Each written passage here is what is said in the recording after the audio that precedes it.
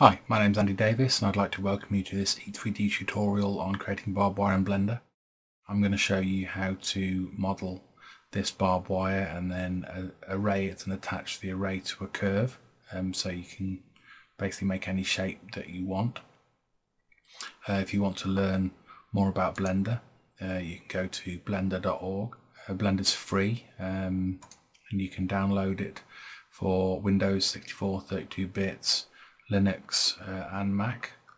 So let's get started.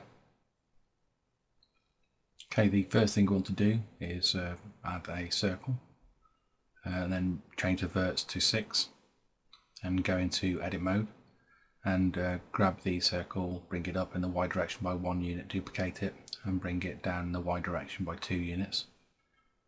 Then we want to rename the item to high poly circle and then go into the object data panel and drag the high poly circle so we can rename the object data. And we want to add a screw modifier and put it in the X axis and then change the screw amount to 32 and the steps to 28 and the render steps to 28, just to be clean.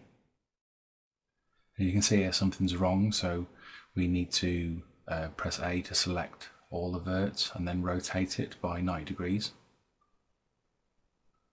and then rotate it again by 90 degrees.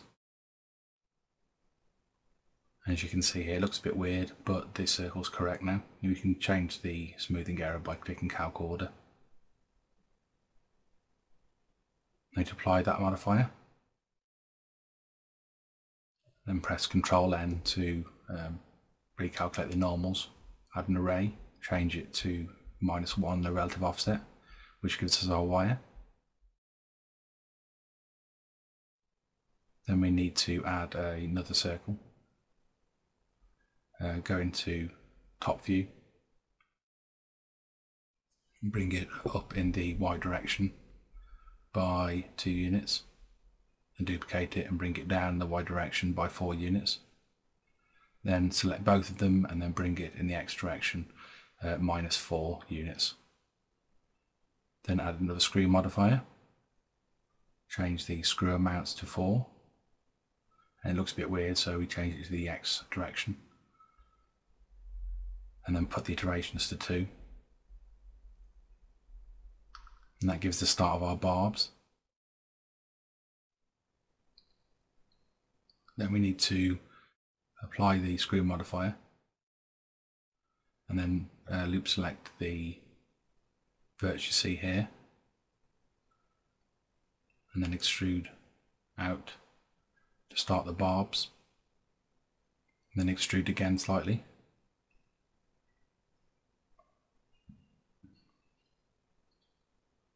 and then rotate it downwards and then scale in Z. Rotate it a little bit more just so we can get a point. And we need to extrude and then scale inwards. And then press F to fill. And we need to get the knife tool to cut some geometry in here by pressing K.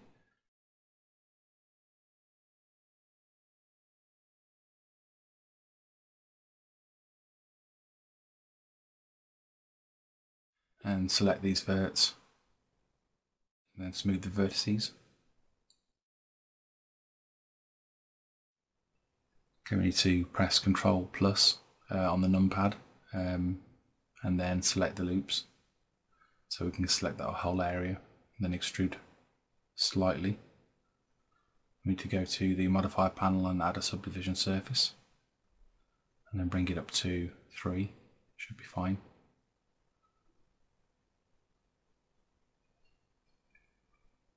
If you press Ctrl plus, we can increase the selection. You duplicate it.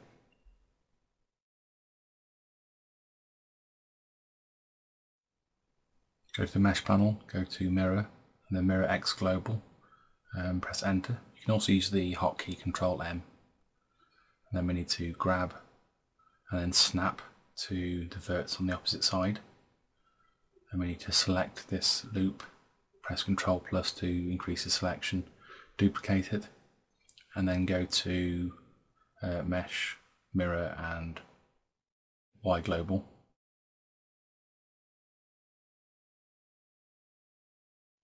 And then mirror it again in the Z direction.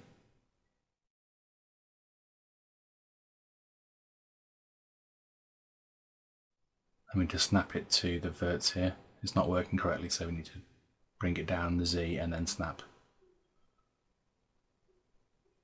And then press double A and then remove doubles and press Ctrl N to recalculate the normals.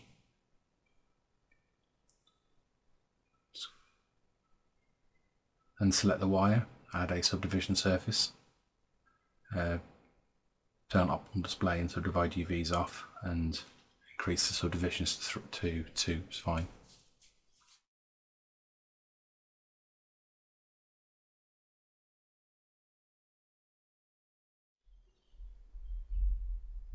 We need to apply the array modifier.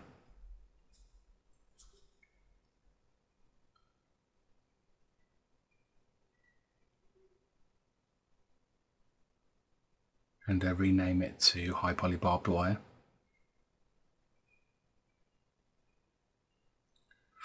And do the same as we did before in the object data panel.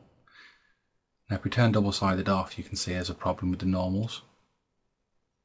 So we have to select one piece, another piece.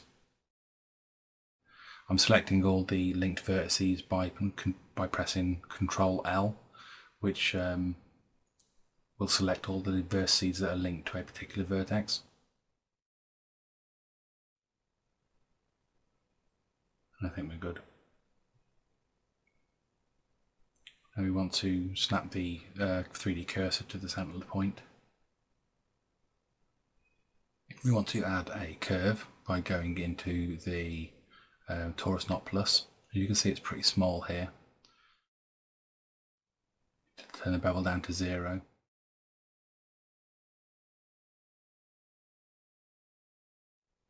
And turn the resolution down to 50.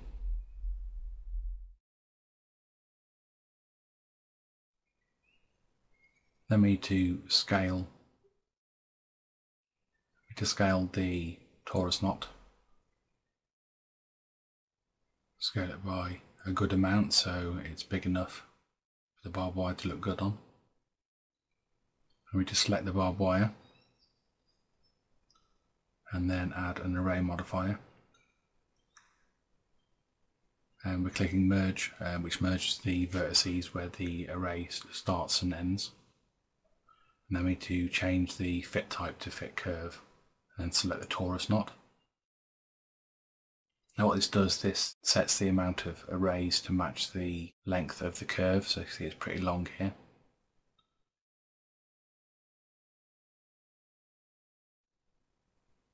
And then we need to go to the modifier panel, add a curve modifier and bring it above the subsurf.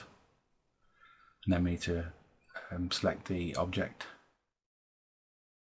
and then select the torus knot, which will array the curve and have it match the curve that you've set to. And you can change, I mean there's a little gap here, but you can change the length of the curve. If you scale the curve, go into edit mode and then press S to scale and then bring it out slightly, you can fill in the gaps that you need. As you can see, this is a pretty versatile technique. It makes things like creating barbed wire really easy. Because you can imagine if you actually had to model this, it would be a really big pain. But this makes it pretty simple and very fast. Just a quick OpenGL render of the viewport. And I hope you found this tutorial useful, and thanks for watching, and see you again soon.